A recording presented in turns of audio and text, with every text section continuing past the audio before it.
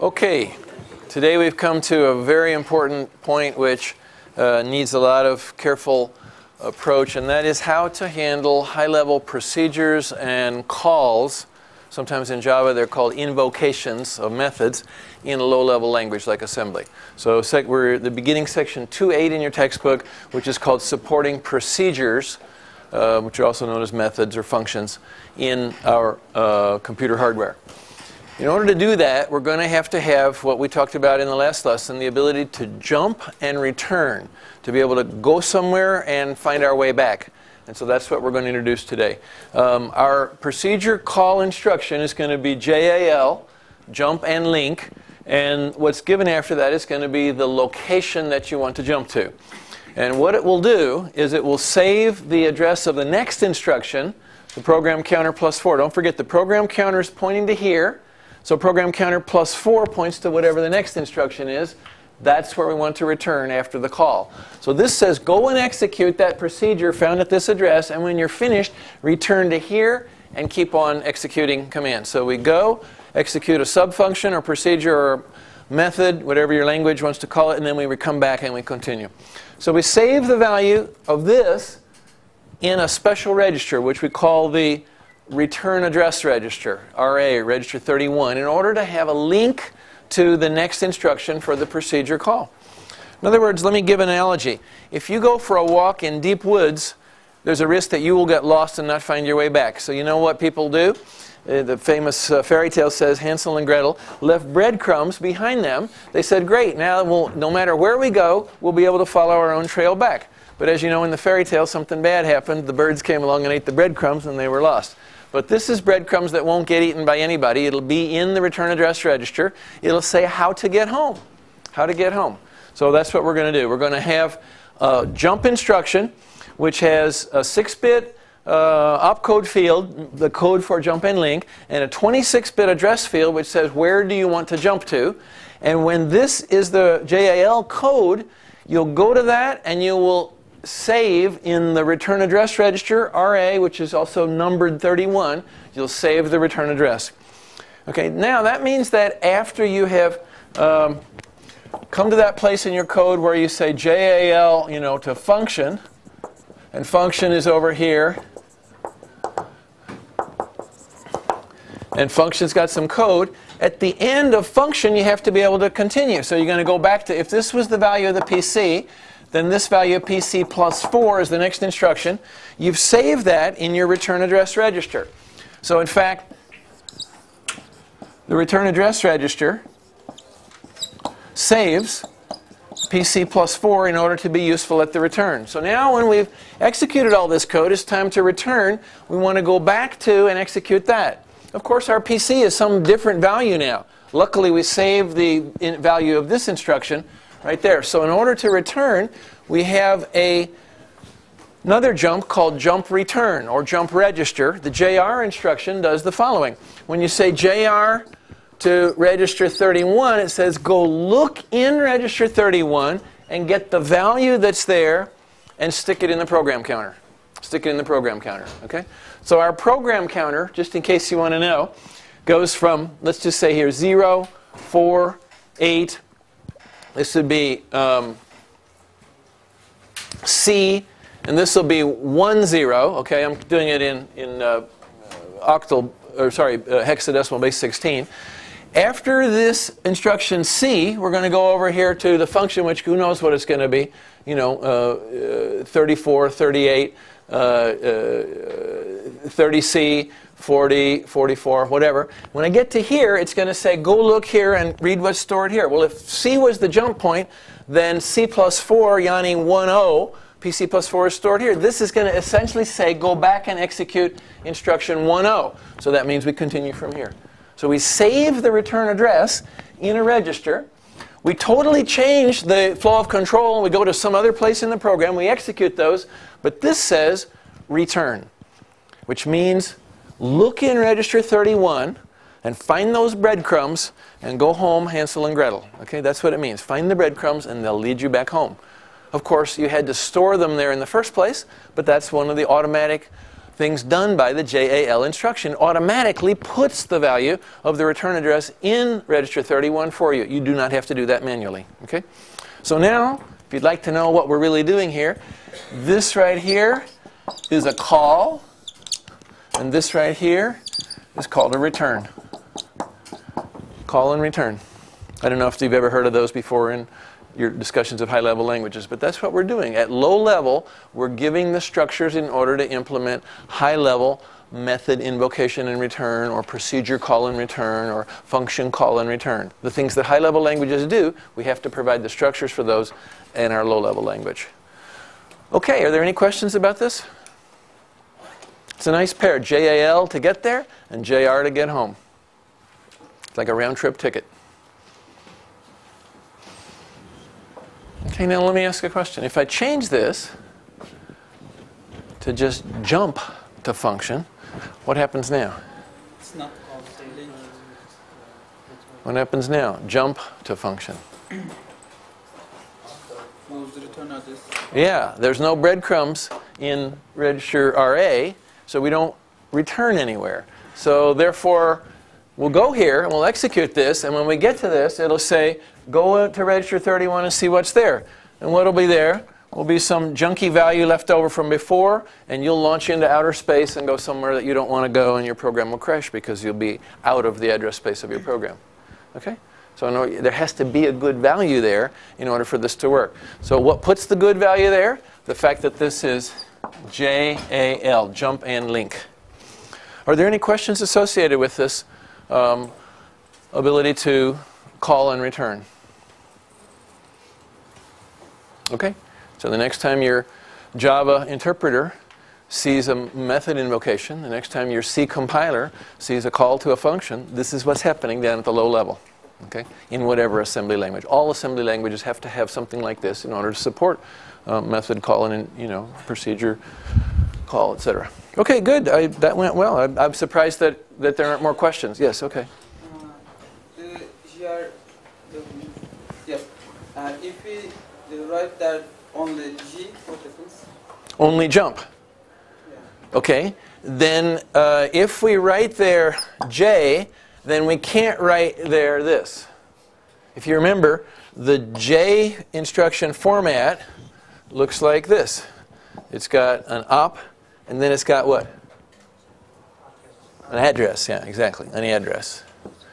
Okay, so the address can be things like function. It can't be. That's not an address. Okay, so it's not compatible with it.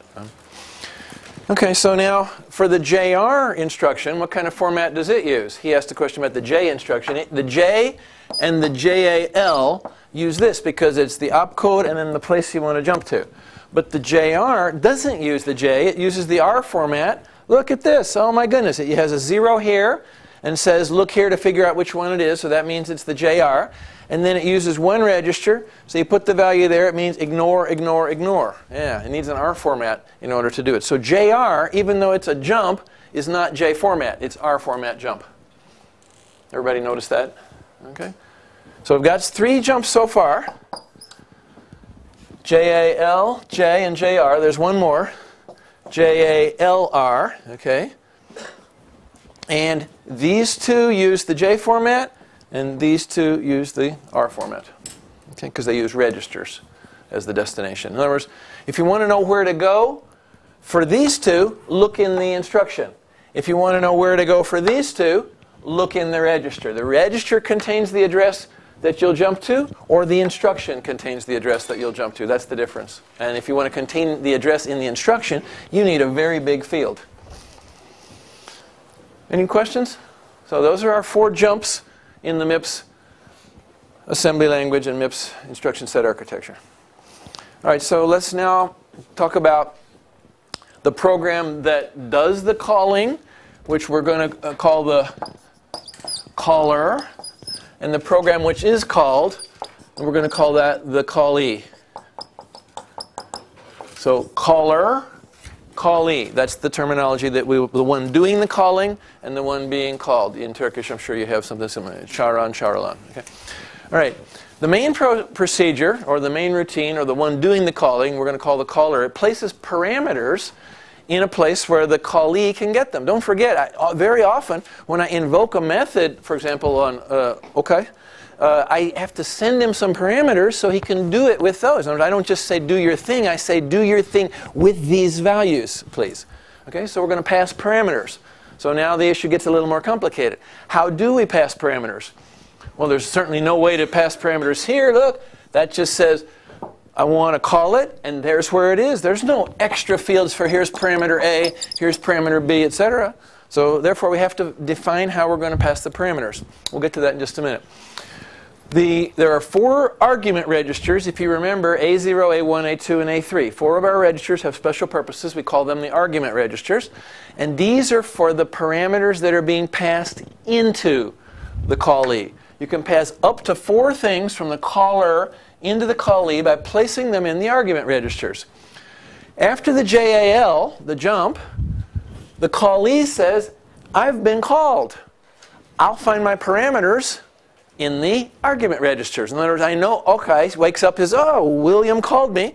I guess he passed me the 2 parameters that I need. I'll find my A and B in register A0 and register A1. If we have an enlargement that passes 4 parameters, you'll find them in A0, A1, A2, and A3.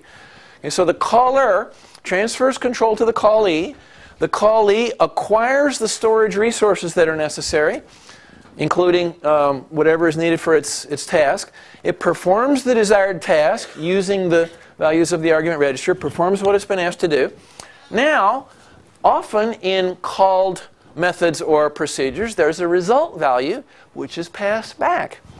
If it's an enormous structure, then a pointer to the structure is passed back. If it's small enough, we pass the values back. I think you've probably heard about, passing values and passing pointers in some of your courses. So if it's a big thing, I don't want to give you a copy of every one. I just say, there it is, go get it, it's over there. If it's a little thing, I'll just pass it to you. So we're going to place the result value, okay, I may have 1 or 2 result values that I'm asking, in a place where the caller. Now we're talking about data being passed back this way. The first thing with the call was arguments going this way. Now we're talking about values going back this way. And we're going to use 2 registers which are special purpose for the values, the V0 and the V1 register. We call them the value registers or the result registers. Okay? So we can pass 4 in and pass 2 back. Now, I don't know if you're okay with that or not, but I've seen plenty of programs that called things that passed in more than 4 and back out more than 2. So you might say, Hoja, that's very sweet and very nice, but what happens when the situation gets big?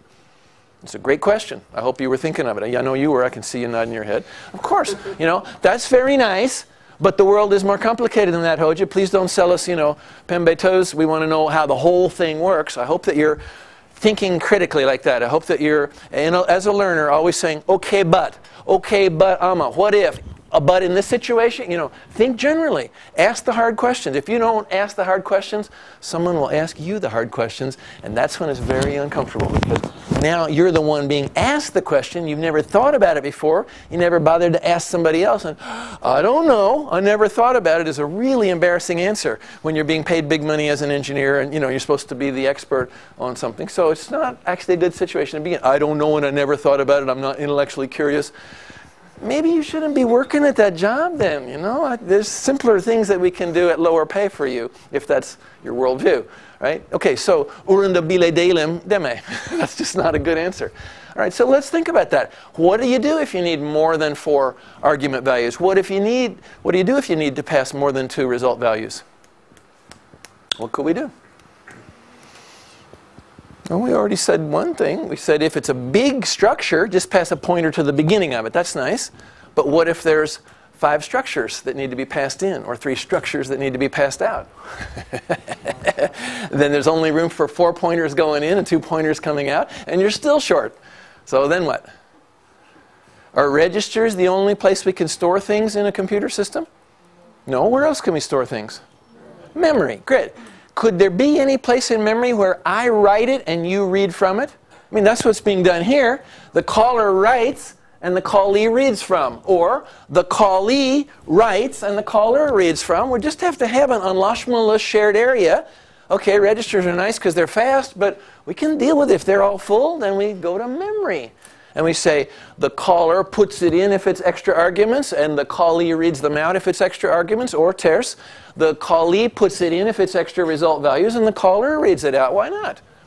There's a special area of memory that's really good for that kind of passing. Do you know what that's called? It's a temporary little place where lots of things get put on and put off and passed around. You know what that's called? No, no.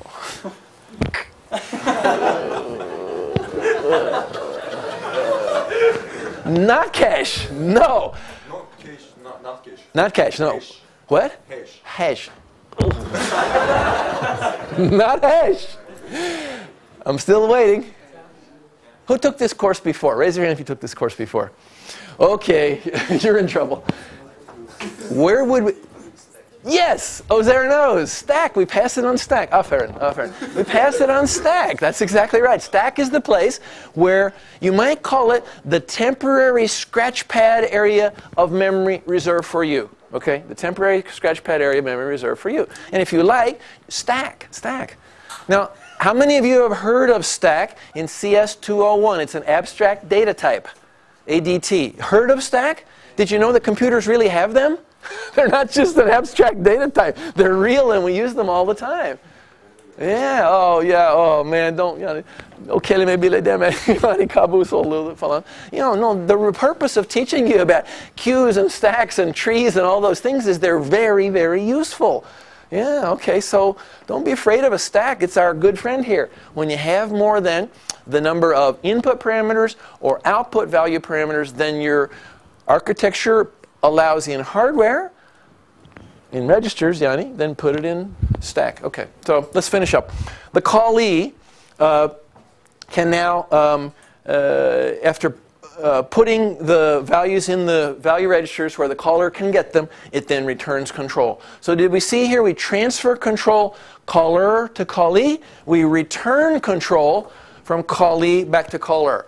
So what we've done here in calling a method or procedure is transfer control and input parameters at the beginning, and then transfer control and output parameters at the end. That's basically it. Okay? Now, sounds so simple, but you'd be amazed at how many CS-224 students really have trouble when it comes to assembly language programming of those simple things. I better study that, because you're going to be writing a lot of code that does that, and it's written differently than high level. I mean, how is high-level code written?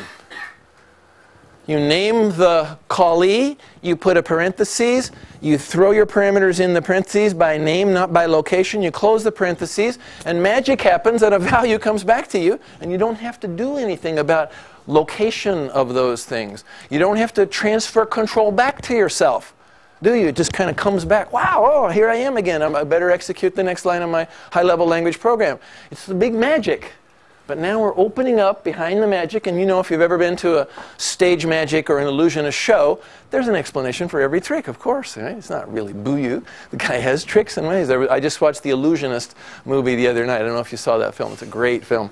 But anyway, you know, there's a reason behind everything that happens at a high level.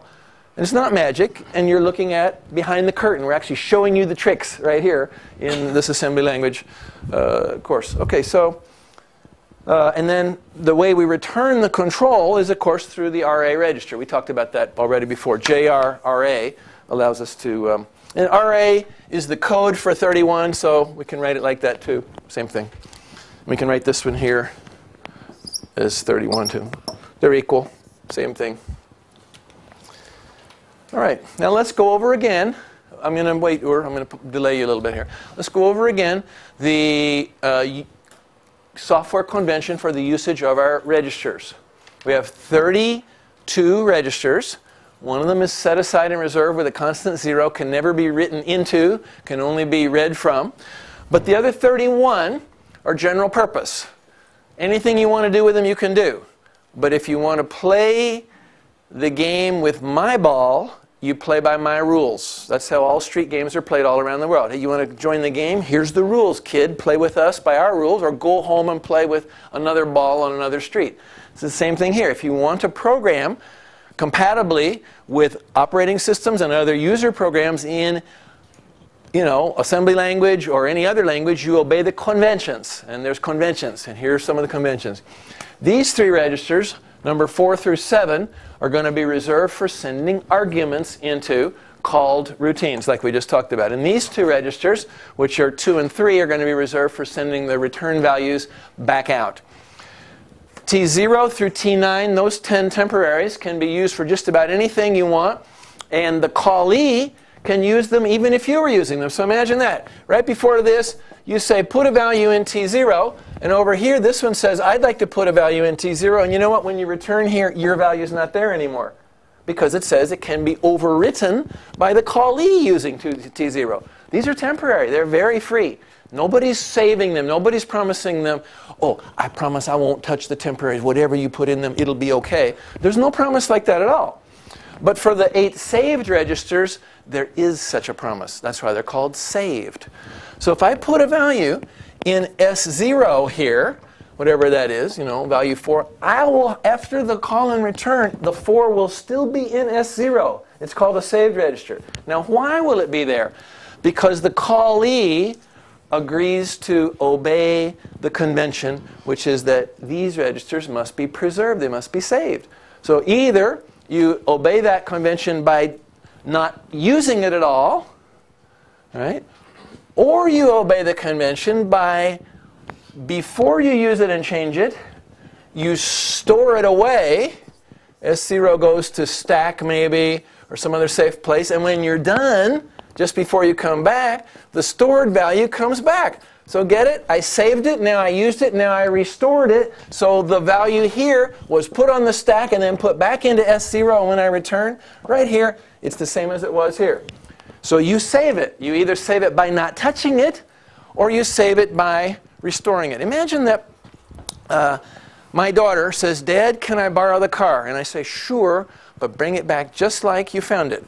So she says, oh man, you know, I better not get it dusty or dirty or in any way get a scratch on it. So she just decides to take a taxi, and she hands me the keys back and says, okay, Dad, the car's just like you gave it to me.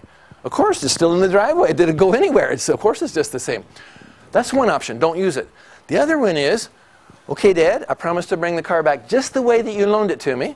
She goes out and drives around and gets it muddy and dirty and scratches the paint. And then she goes to a car wash and gets it clean, and goes to a body shop and gets the retouche done, and the paint is all cleaned up. She brings it back, says, here, Dad, here are the keys. It's just like I borrowed it. I go ahead and look. Oh, yeah, it's great. Thanks so much. What did you do? Nothing. Nothing. Okay, you either clean up the mess, or you don't make it in the first place. That's the promise with the saved registers. You either don't use them, or if you use them, you save the old value, use it, and then put the old value back before you're done, so nobody knows that you changed it. That's the enlashma about the saved registers. There's no such enlashma about the temporaries, but there is about the saved registers. Then we come to the big 5, is it, or 6 here. Global pointer, no, it's 4. Global pointer, stack pointer, frame pointer, and return address register. Notice it's 28, 29, 30, and 31. These are very special registers. They all have a system purpose. We've just been looking at register 31. We've talked about what the return address register's special purpose is. And it's very clear, isn't it? It's to put the value of the PC plus 4 when a JAL is executed or when a JALR is executed. Notice they both have the AND link. So when you see AND link, you're going to be using the return address register to store the linked value, in other words, the return address. We've talked about stack. I said you could push it onto the stack. Well, that means that the stack needs to have a top of stack pointer. And when we push, that changes because the new value went on. When we pop, that changes because the top value came off. We all know about stacks, so I don't need to talk much more about it. This points to top of stack. This one points to top of stack. The last two, frame pointer and global pointer, those have to do with, how can I describe it? Static data. I guess if that means anything to you. Programs have both static data and dynamic data. Static, another way, maybe global data might mean something to you, accessible by everybody. Local data is not accessible by everybody. This data, therefore, has a fixed section that all can see. So we're going to have a pointer pointing to that fixed section of globally accessible data. And then frame pointer in register 30 points to the location of an activation record, sometimes called a stack frame, and I'll talk more about that a little bit later. Notice that the callee if they're going to use or touch or in any way bother the big four, they have to save them and then restore them. These are very special, and you're not allowed as the callee to make changes to those. They must be left identical, so that upon return, they're just the same as they were before the call. These are very important to preserve. These also must be preserved. You notice, must be saved, restored by callee. Must be saved, restored by callee. These have a restriction on their usage. Okay? These don't, these don't, these don't. That's another way to say it. These don't have any restriction on their usage. If you like, you can destroy the input arguments that were given to you. Okay? You're not under obligation to preserve them. If you like, you can destroy the value in the result register as it was given to you. Maybe you will anyway by putting your own result in. I mean, this called procedure, this callee, does not have to keep the A's the same as they were on the way in as it were on the way out. Doesn't have to keep the V's the same that they were on the way in as they were on the way out. Probably won't. Probably will write values into V. Doesn't have to keep the temporaries the same on the way out as they were on the way in, but has to keep the S, the GP, the SP, the FP, and the RA the same. That's what it means by preserving a register. What is it? How do we preserve it? Remember the analogy with the keys? Ya don kunma, ya kulan ama temizle. When you're all done. Think about the car. Either you don't touch it, don't drive it, stays right where it was parked, or else after you drive it, you get it cleaned up inside and out and fix any scratches and make sure it looks as good as it did when you received it. Okay, so are there any questions about those register conventions? Any questions about those register conventions? Yeah. Does this thing means that we use methods in C less than 5 parameters a little bit faster? Yeah, obviously passing through registers is faster than passing through memory, because going to registers to read and write is always faster than going to memory to read or write. So yes, anything that's got 100 parameters is slower than 1, 2. yeah, but you know what? 1 is faster than 2, even if they're both in register, because 1 requires 1 register read and 1 register write. 4 and 5. Pardon? Big difference between 4 and 5. Yeah, exactly. Exactly. The 5th one is much more expensive than the 4th one because it's not local. Now it's way over there in memory. That's exactly right. Good. I'm glad you got that point. Okay, good. All right, a quick review here. JAL procedure label. The address of the following instruction is put in the return address. It jumps to the target address. That's called the target address. It's the address of the instruction that you want to jump to. The return is JR, but we don't give an address. Instead, we give the register in which the address has been stored. Okay, and this will simply do this. It'll copy that value into the program counter. Okay, and we could also use this RA for computed jumps. So what you would do is you would compute the target you want to go to, and then stick it in the RA, and then do JR RA. And an example of how you might do that is the case switch statements. Okay? If you think about it, case switch looks like this. It says test something, and then maybe go there, or maybe go there, or maybe go there, or maybe go there, or maybe go there. But you know, based on alternatives, you know, if it's 1, do this. If it's 2, do this. If it's 3, do this. If it's 4, do this. If it's 5 or 6, do this. If it's 7, or greater, do all those. So we've got multiple branches, multiple choices. What does it mean, do this? It means go to the code that's here and do that. Or else here, go to some other code and do that. Or here, go to some other code and do that. This code has a different address from this code. This code has a different address. They all have to have different addresses unless you want to do the same thing. Here, I'm doing the same thing. So obviously, what I do for 5 and what I do for 6 is this code. So that means that I have addresses for all these different code sections. And what I want to do is come here, do the test, and then jump to the code I want to go to. Does everybody see why a computed jump would be a really good thing to do?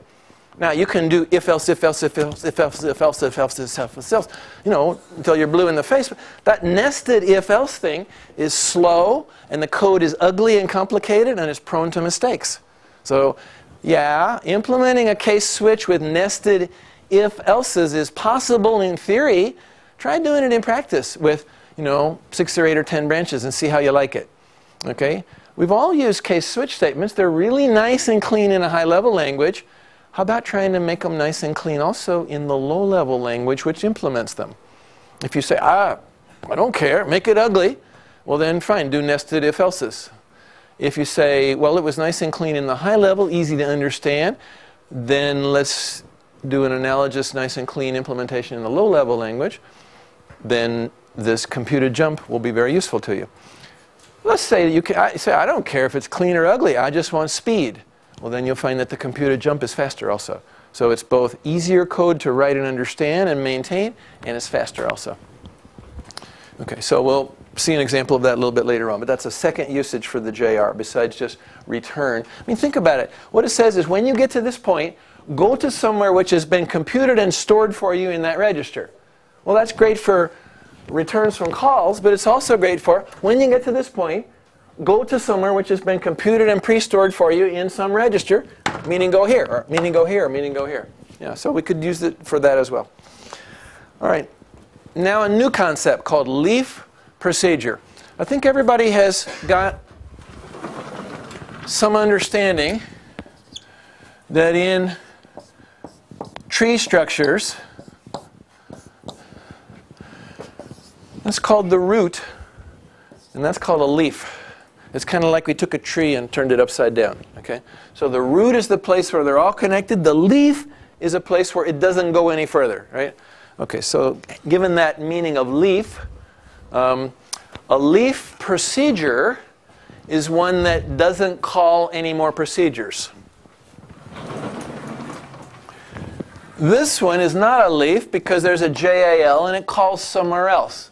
This one is a leaf because there's no JAL, it doesn't call anywhere else. Okay, so if you're the end of a call chain, then you're the leaf. Okay, can we see here that in this example, this leaf example doesn't call anywhere. It can be called by leaf example, it just does some mathematical calculations and returns. So it's a leaf. You can call it, it'll do this, and it returns, but it does not in turn call anywhere else. If it called anywhere else, then we would say it's a non-leaf procedure. These are non-leaf procedures because when they are called, they call somewhere else. Okay, in fact, this one makes two calls, calls that and calls that. You say, wait a minute, Hoja, you're using a binary tree to talk about calling in program structures. Yeah, sure, why not? Okay? I mean, I can make all kinds of trees. How about this tree? That one calls this one, that one calls this one, that one calls both of those leaves. That's a call chain or a call tree. Of course, trees are great structures for modeling lots of things. All right, so what we're saying is, in a leaf procedure, then the arguments are passed in the A registers. Turns out I've got 4 of them. Nice match up to A0, A1, A2, and A3. And I'm going to calculate F and return the value F. So that would be a nice matchup for V0. Everybody agree to that? Yeah. 4 input parameters, 1 output parameter. That looks like a good matchup. So let's turn that into MIPS code. Okay. The last thing I'm going to do is JRRA. That says go home. The thing I need to do before that is get the value into V0. Okay. And it looks like what I'm doing is computing it in S0 and then transferring it. Can everybody see that adding these two together just transferred it from here to here? So I computed it in S0, and then I put it in V0, then I did a little something else, and then I returned. When I returned, control went back to whoever called leaf example, and the value that it computed of whatever it was, GHIJ, was that it? Yeah. G and H added together, I and J added together, then subtract the 2 is done right here. Here's G and H, these two A parameters added together. Here's I and J, these two A parameters added together, and then subtracting this temp and that temp from each other to put the result in here, and then transferring it over to V0. Can everybody see that it would be easy to eliminate this transfer? It's unnecessary. I don't need to have this transfer. All it does is move from S0 into V0. Why didn't I put it in V0 in the first place? Why put it in S0 and then move it right out? That's a wasted extra instruction. You see that? For efficiency reasons, I'll just put V0 here. Put the value in the value and then return. Does everybody see that? Yeah. There's no reason to use S0 because all I'm doing is putting it in and then moving it right out again. Okay. Now let's ask what's this and what's this? I understand what that is. That's the arithmetic. I understand what that is. That's go home with the value in V0. What am I doing here and what am I doing here? All right. Watch close. I am saving S0 onto the stack. saving something on the stack. We call that a push when you add a new element to the stack. First, what I do is I take the stack pointer and I decrease it by 4, which means move it to the next empty memory location that can take a word. And then I'm saying take the value in S0 and store that word into this memory address, which is what? The new empty adjusted stack pointer location. So stack pointer used to point to the last value on the stack. We said, great, change it to the empty location right below that, I guess right below that, and then put the new value there. So the stack is growing down. When you push, the stack is growing down. So the model that it would look like is this. Stack grows from the max address down this way. So right now the stack pointer points to that location right there. If you want to put something new on the stack, you push, what do? First make the stack pointer point to this location, then write it in there. How do you write to memory from register? We call it a store word. Remember that from the last lesson? How do you write to memory from register? We call it store word. So that pushed onto the stack. Why did we save S0? So that we can write our own value into S0. But if we leave now with our own value in S0, it means that it's changed. The original value was on the stack. So before we go home, we've got to restore it. That's called a pop.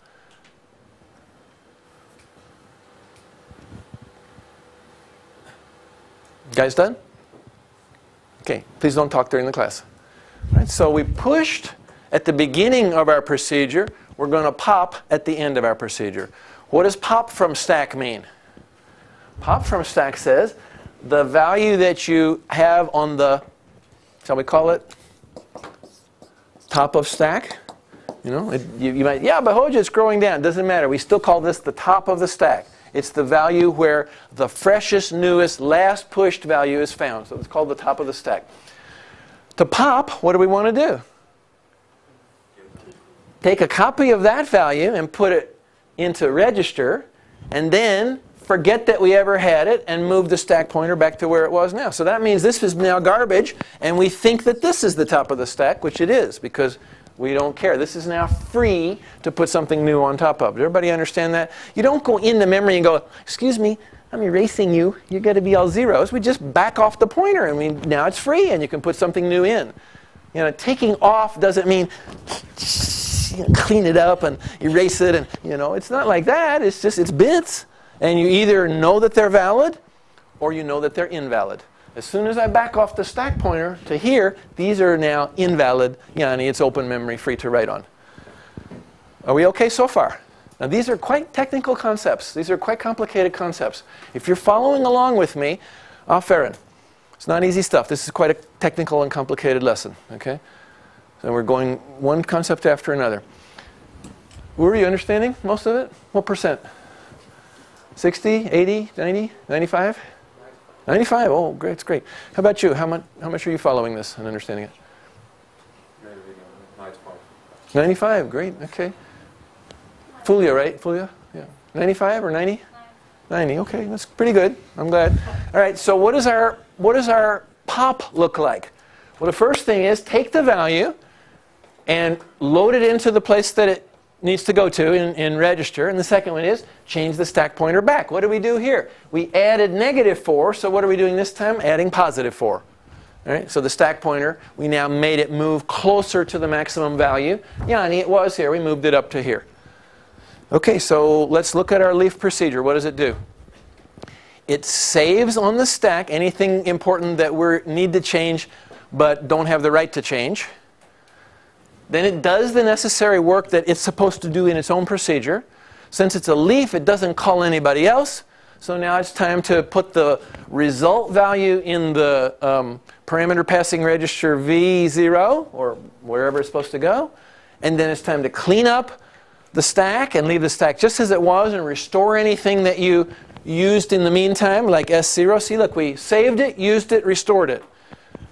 Now, I told you earlier how to save one line of code, but in fact, it saves 5 lines of code, doesn't it?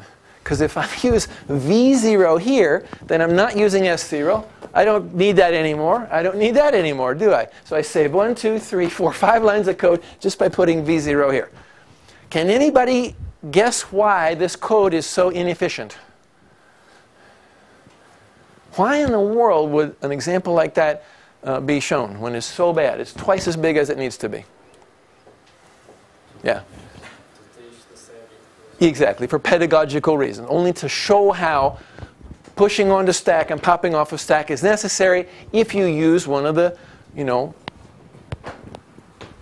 saved registers. Okay? That's the only reason. Yeah, it's a bad example. I recommend you don't do this in real life, but for pedagogical purposes, your Hoja showed you a bad example. Okay, shame on me. All right, any questions about this? The implementation of a leaf procedure. Now, by telling you this is a leaf procedure, I hope you're feeling, okay, that means there's something different about this category than this category. Because I haven't showed you how to deal with non-leaf procedures, only leaf procedures. And leaf procedures are only the ones at the end of the chain. Like, look here. That's a leaf, that's a leaf, that's a non-leaf, that's a non-leaf, and that's a non-leaf. So we have solved less than half of the software issue by showing how to do leaf procedures, but there's more that needs to be shown. And you should be feeling that curiosity, saying, that's nice, Amma. Okay, yetmez. Come on, Hoja. Show us a little bit more important things. Okay, non-leaf procedures. Now, these are procedures which themselves call other procedures. Just like this one here says, you want me to do something, tamam, but I'm going to get my friend to help me. I'm going to call him. Did you ever do that in life? Somebody says, okay, we need you to do blah, blah, blah, blah. And you say, okay. And then you call your friend, hey, I need some help doing this thing. Just getting help from friends. That's a good thing. No problem. So here's what happens.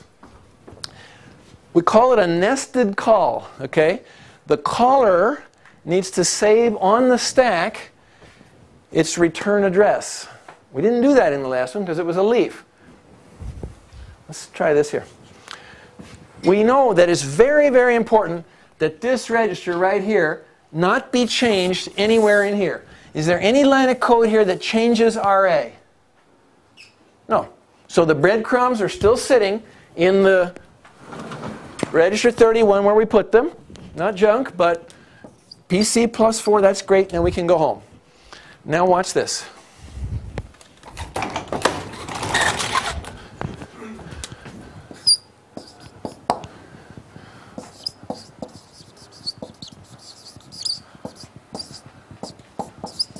Okay.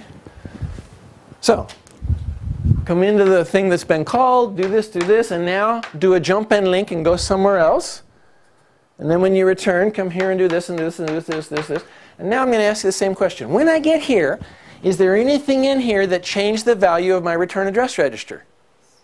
Yeah, this did. We know that this changes what's in RA. So you know what? When you get here, the birds have eaten your breadcrumbs and you're not going to be able to get home. Whoever called leaf example expects that when you get to here, it comes back and continues. It's not going to happen. It's not going to happen. You know what's going to happen instead? Tell me what value is in RA when we get here. What value is in RA when we get here? That's right. The address of this instruction right here. Okay? PC plus 4 got this address, got put into register 31 when you did this. So it's whatever it is, that PC plus 4 of leaf example. Not of the caller, and it stays there, stays there, stays there, stays there, stays there. And when you do this, you know where you go? You go to right there. You don't go back to the one that called you. You just self-loop here. Oh my goodness, you're stuck in a self-loop. You're never going to go home. You know what that's like? You hear about people in the wilderness. They get lost, and they think they're working their way out, but what they find that they've actually done is, oh my goodness, I've been here before. It's so discouraging to find that you've actually walked in a circle, spent all your energy, and you've not gotten any closer to civilization and being saved. That's why they say stay in one place. If you're ever lost in the wilderness, don't spend your energy wandering around. Stay in one place till they find you, okay? Conserve your energy. Don't be wandering around because that happens so commonly. I think it's, it all starts to look alike and you end up coming back to the same place you've been before. Okay, so that means that leaf is no longer a leaf. Now it's a non-leaf because we put a call in. There's a nested call here. Can you tell me how to get the right value of RA here? That's right. Right here I have to push the RA, which is the one I want, before I do this. And then right before this, I have to pop the RA back off, don't I? And if I pop it off, then the one I want is here for this. If I don't, then I get this one, which is not the one I want. Ah, you have to preserve not only any saved registers, but what else did we say? The big four. Stack pointer, if you mess around with them. Return address, which we are messing around with, obviously. Frame pointer and global pointer. All those have to be saved along with the S register. If you touch them, then bring them back exactly like they were before, just like the car example. If you touch it. If you don't touch it, everything's cool. No problem. Leave it in the driveway parked. But if you get in there and turn the key and drive it, you better put it back just like you found it. Clean, nice, all the scratches touched up. The interior's just the way it was. Everything's back in its place. Gotta be, okay? All right, so that's our...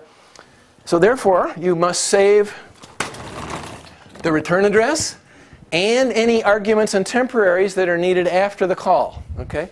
Now, we didn't actually go through that, but maybe we could. How about if I go back again? Let's try this, okay? Right here, if I put in a jump, can everybody see that T0 is important after the jump? I need it here in order to do this. If I put in the JAL right here and go somewhere else, that procedure that I'm calling has the right to change my T0, doesn't it? Yeah. So you know what I should do? I should make this an S so that it doesn't have the right to change it. Can everybody see that?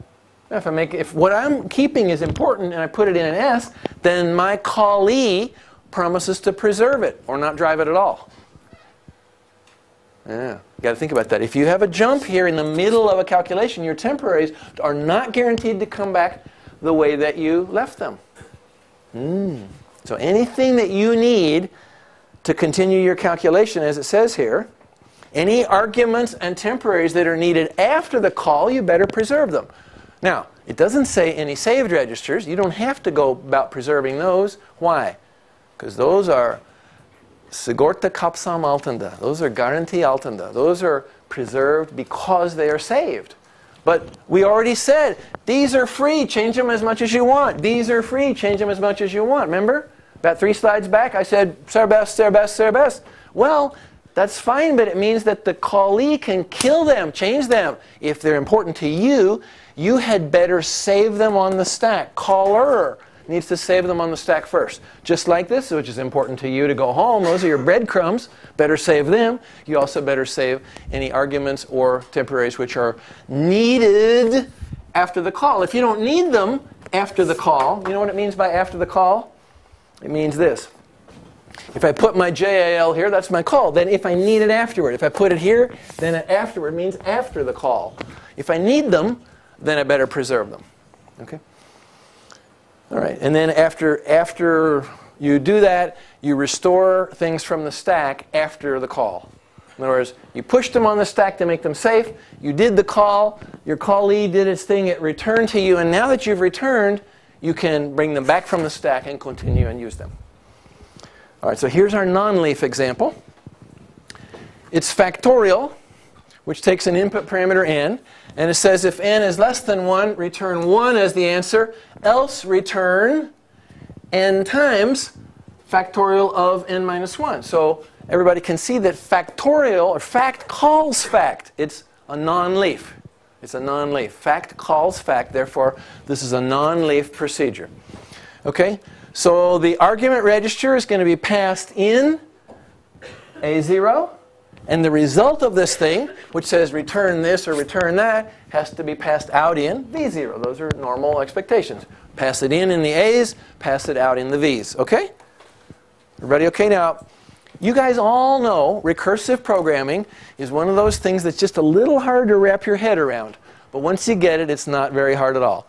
So Towers of Hanoi and factorial and I don't know what else, golden numbers and a few other of those little fancy ones. They're very nice examples to teach recursive programming. Recursive programming has its uses. It's not the magic bullet that takes care of all our problems, of course. But if we're going to program recursively at a high level, we have to know how to do it at a low level too. We've got to be able to translate that into assembly code, don't we? And I should go on and say not only we have to, compilers have to be able to know how to, or there's no point in writing recursive code if it can't be implemented in a low level, because machines don't run high-level code. Machines only run low-level code. All right, this is a great place to take a break, because when you come back, we're going to have to wrap our head around recursive assembly language programming, okay? So go back and you think about factorial a little bit, look at that C code, take a nice break, get some oxygen, come back in, and then we'll dig into the assembly, okay? All right, have a good break. 10 minutes later, we'll see you again.